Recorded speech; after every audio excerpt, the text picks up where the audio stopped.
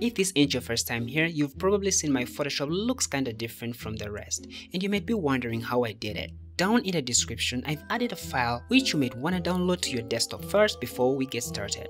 That being said, fire up Photoshop and using the Solid Colors color picker, choose your color of interest and then note down the RGB values of that color cause you're gonna need them in the next step. Head on to the desktop and open up the file named UIColors template.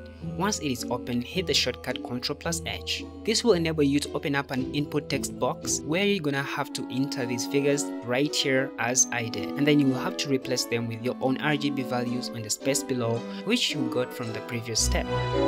By the way, the order and format here are very important and you should keep that in mind.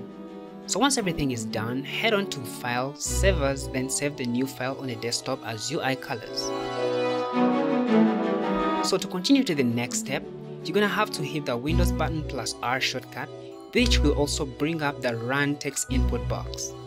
Now for this, I've added the directory to your Photoshop's program files down in the description just in case you get confused. But you can also follow along still, though you have to of course mind the year of Photoshop you are using, because for this example I'm using Adobe Photoshop 2020.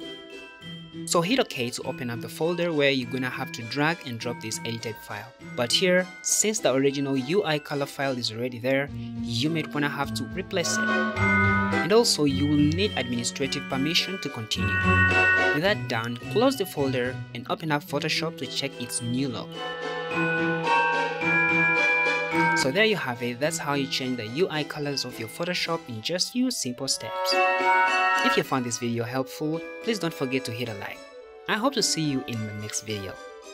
Thanks for watching, peace.